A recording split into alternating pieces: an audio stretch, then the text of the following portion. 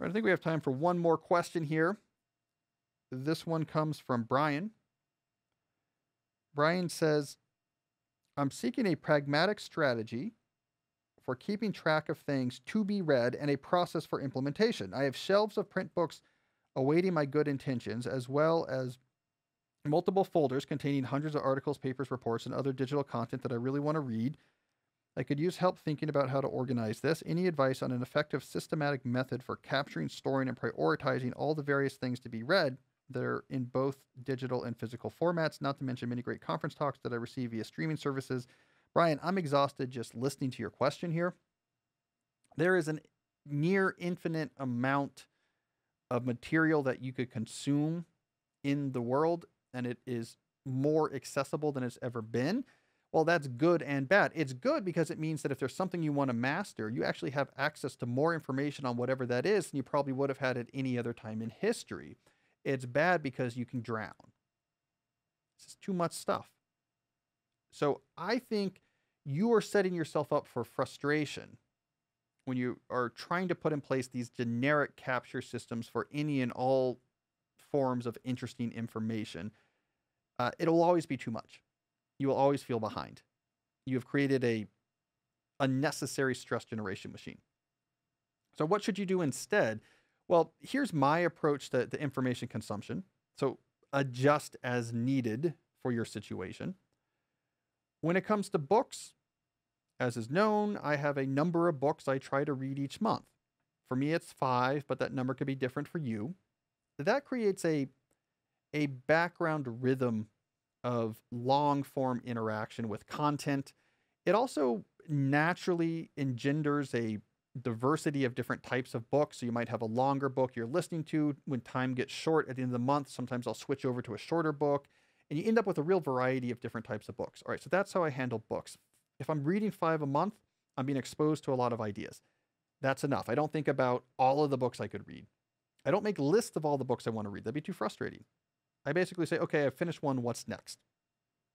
Now let's think about things like articles. As a computer scientist and a writer, I have to draw from articles. My computer science papers have to draw from existing academic papers. If I'm writing a book chapter or a New Yorker piece, I'm probably going to have to pull from other types of papers, other types of things I've encountered. My strategy has always been a project-based pull approach to content consumption. So project-based, so PBPACC. That's the really natural acronym I want to see. But what I mean by that is I allow a specific project that I'm committed to do and is already important be the thing that pulls information into my world. I think it's a much more consistent way to do it.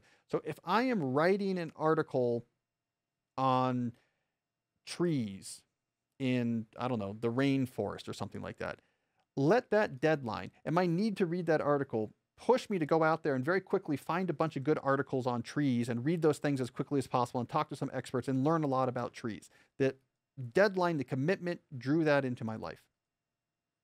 As opposed to, I'm just walking around one day and saying, I might like to read about trees. Let me put in a folder somewhere trees as a topic and have some sort of elaborate system that bubbles that up. I want the projects to dictate it. I do the same with my academic work. Hey, I want to write a paper on this. I heard someone give a talk on it, and I think I could do something here. That motivates me to read the related work.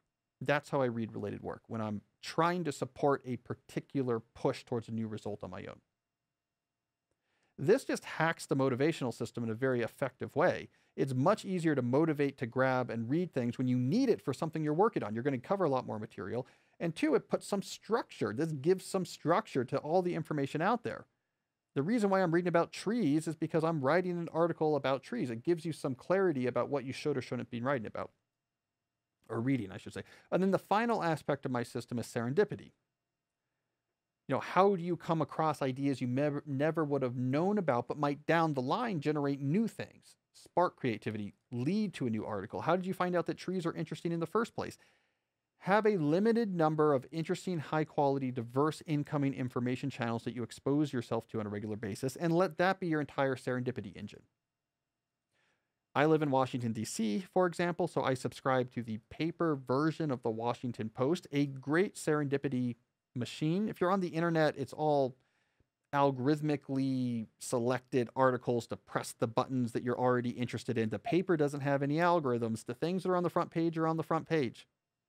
And the things on the front page of the Metro section are the front page of the Metro section. It's not selected for you. It's not more of what you already like. And so I get exposed to a lot of interesting news locally, internationally. That's a good engine. Podcasts are another great engine. You have a few podcasts you listen to that just cover interesting topics. I mean, I can't tell you how many people I've talked to that do this with the podcast 99% Invisible. A lot of people do this with Planet Money. There's a lot of podcasts like this that cover a diversity of topics. And you just, okay, I have one or two of these things I listen to, and it exposes you to a lot of interesting ideas. I got a note from a lot of readers, for example, that I was referenced in a recent Planet Money episode, which I think just underscores that is an incredibly high quality source of very important things you should know about. All right, so that's my system. Have a set number of books you read, do that, you're good. For articles and other types of things, let specific projects that you're committed to be the thing that draws in what you're going to read into your life. And when it comes to serendipity, fix some high quality serendipity channels and just expose yourself to those. Do those things, you'll be fine. There's no reason to have an elaborate system where you have 1,000 books you one day want to read. There's no reason to have these folders of different types of article types that you're going to sort through and take one out once a week. You're never going to do any of that. That system's going to frustrate you. So do something like my plan, and I think you're going to have all the information you need without feeling like you're always falling short.